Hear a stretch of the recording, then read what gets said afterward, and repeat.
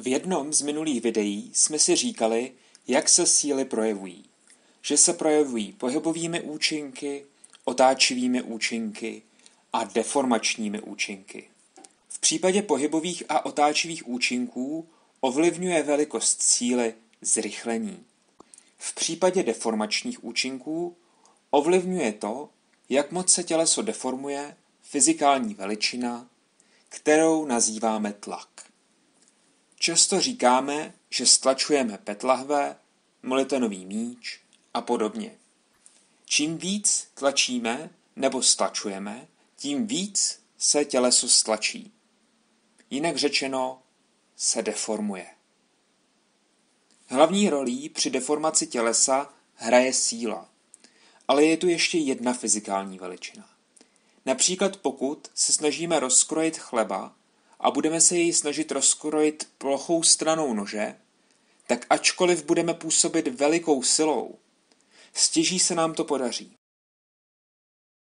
Zatímco pokud budeme chleba krájet ostřím toho nože, nůž projde i při použití menší síly.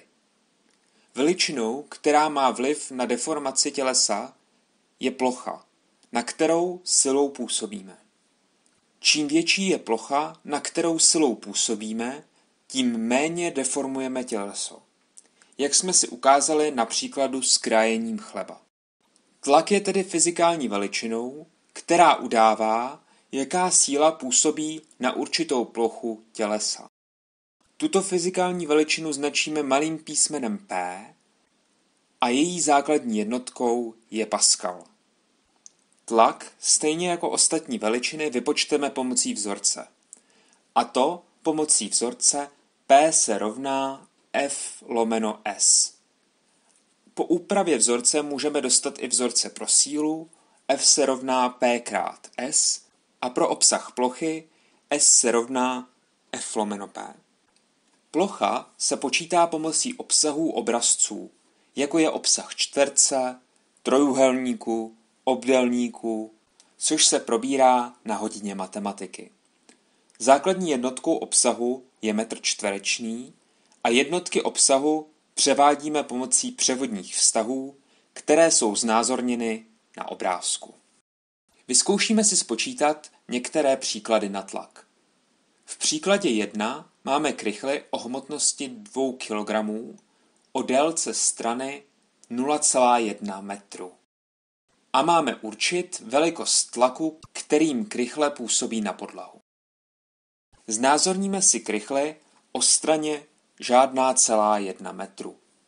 Protože v zadání nemáme přímo napsanou, jakou sílu krychle působí na zem a na jakou plochu, musíme tyto fyzikální veličiny určit z toho, co již víme o síle a o výpočtu obsahu z matematiky. A poté teprve použít vzoreček pro výpočet tlaku. Nejprve si tedy určíme sílu. Tato krychle působí na zem silou, která odpovídá gravitační síle, kterou Země přitahuje 2kilogramovou krychli. Spočteme tedy tuto sílu. Gravitační síla se vypočítá pomocí vzorečku Fg rovná se m krát g. Tedy za hmotnost si dosadíme 2 kg a za gravitační zrychlení hodnotu 10 metrů za sekundu za sekundu. Proto dostáváme 2 krát 10, což se rovná 20 newtonům. Zjistili jsme tedy sílu pro výpočet tlaku, ale potřebujeme znát ještě plochu, na kterou síla působí. Krychle se dotýká země jednou stěnou. Proto obsah stěny této krychle odpovídá velikosti plochy, na kterou síla působí. Je to tedy obsah, který je potřeba dosadit do vzorce pro výpočet tlaku.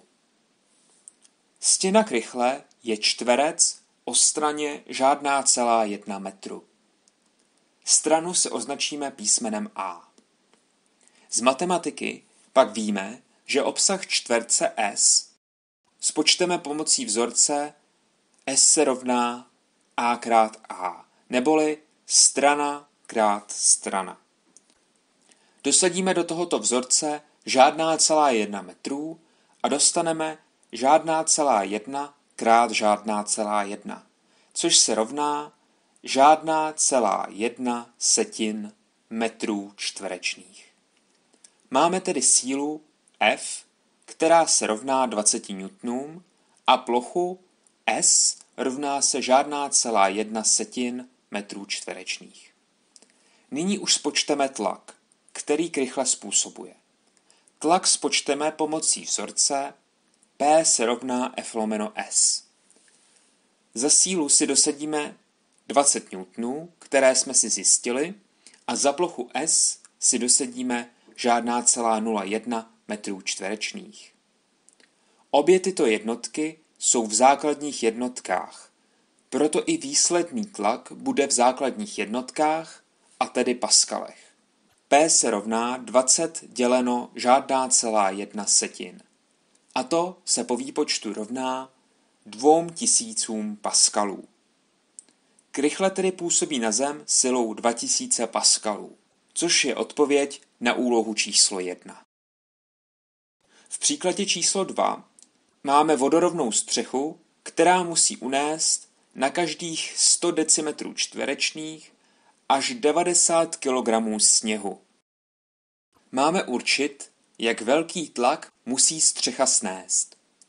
V této úloze známe plochu S rovná se 100 decimetrů čtverečných, ale neznáme sílu, kterou budeme muset opět, podobně jako v příkladě 1, spočítat. Síla, která na střechu působí, bude tedy odpovídat velikosti té gravitační. Spočteme tedy gravitační sílu, kterou by způsobilo 90 kg sněhu působící na střechu. Spočteme ji pomocí vzorce Fg rovná se m×g a po dosazení 90 kg za hmotnost a 10 metrů za sekundu za zrychlení dostáváme, že gravitační síla se rovná 900 Newtonům a tedy síla působící na střechu má velikost 900 Newtonů. Nyní již máme sílu i obsah, který můžeme dosadit do vzorce pro tlak.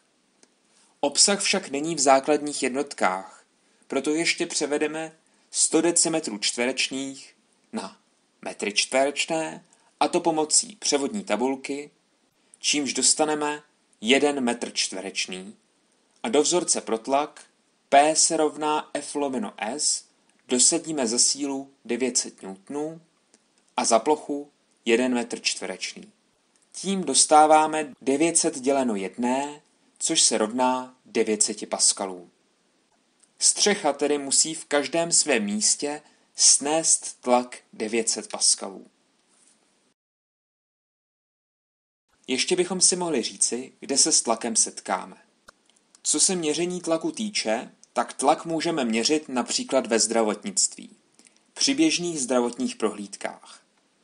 Krev při průchodu tělem tlačí na cévy a protože tlak na cévy může způsobovat zdravotní komplikace, zejména ve stáří, tak se tento tlak, který nazýváme krevní tlak, měří. Jenomže tlak v krvi není v každý okamžik stejný, tím jak srdce pracuje a pumpuje krev. Lékaři z toho důvodu měří 2 hodnoty tlaku, a to nejvyšší tlak, který cévami prochází, a nejnižší tlak, který cévami prochází. Aby to nebylo příliš komplikované, tak samozřejmě nepoužívají běžné jednotky pro tlak, tedy paskaly, ale starší jednotky tlaku, které nazýváme tory. Přičemž jeden tor odpovídá přibližně 133,322 tisícin paskalů. U zdravého člověka se krevní tlak pohybuje mezi 120 tory nejvyšší a 80 torů nejnižší. A často se zapisuje jako 120/80. Neznamená to 120 děleno 80, ale že máte nejvyšší tlak 120 a nejnižší 80. Vysoký tlak, jako například 140/100 nebo naopak nízký tlak, může způsobovat zdravotní komplikace. U dlouhodobého vysokého tlaku dochází k problémům se srdcem, které ve stáří mohou vést k infarktu, zatímco u nízkého tlaku, který není tak nebezpečný, většinou hrozí zejména únava a malátnost. Co si z tohohle videa odnést? Tak v první řadě, co je to tlak a jak jej spočítat, připomenout si z matematiky, jak se převádí jednotky obsahu a znát nějaký příklad, kde se s tlakem můžeme setkat, jako například ve zdravotnictví, kde lékaři měří krevní tlak.